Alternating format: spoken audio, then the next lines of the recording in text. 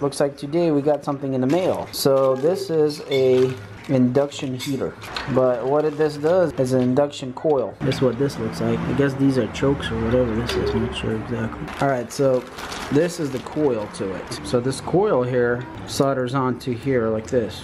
So I guess we're gonna have to break out the soldering iron and solder this up. I think the outputs are over here too. You could connect it to there, but you'd have to bend it. I guess you could fit it in there somehow, but I think it'd be better to go straight to here for a good connection, because that's where the capacitors connect, straight to there. So that would be a perfect place to solder this baby up, and let's see if it works. Alright, so we broke out the soldering iron here. Let's turn it on. I don't know what temperature I need. I don't know, 550 is probably fine. And we'll add some solder to here, and then we'll put the coil on. I don't think it really matters which way it goes, so. Okay, so one of them's on. Pretty good, I think. And that's it. And that's how it works. I had to crank up the iron a little bit to get hot enough because there's so much metal to solder. But yeah, it turned out pretty good. Coils to be straight with the board. Looks good. So now we need to connect power to it right here. And it should be ready to go. Okay, something turned on. And we got a little light that is glowing right there. That's nice. So I guess it's running right now. It's 826 milliamps is drawing. Well, let's put something in there and see. Well, I do have this thing just for testing. Let's see. Yep, it's definitely working. Oh man, that's already warm just sticking it in there for a second. 1, 2, 3. Wow, impressive.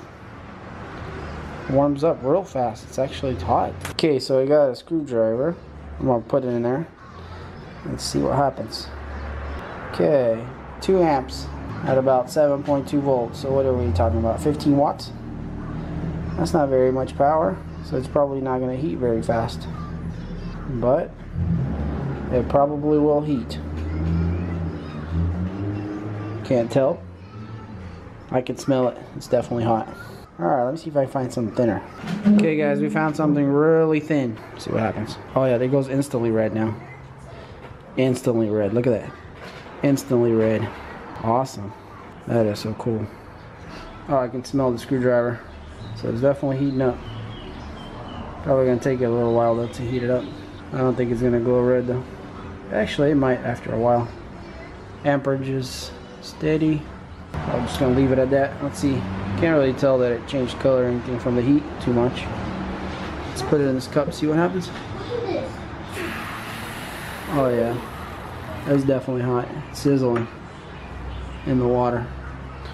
So yeah, it's capable of some stuff for sure. I'm sure there's quite a few uses you can do with this. I got a few ideas already, so but yeah, I'm very happy with it.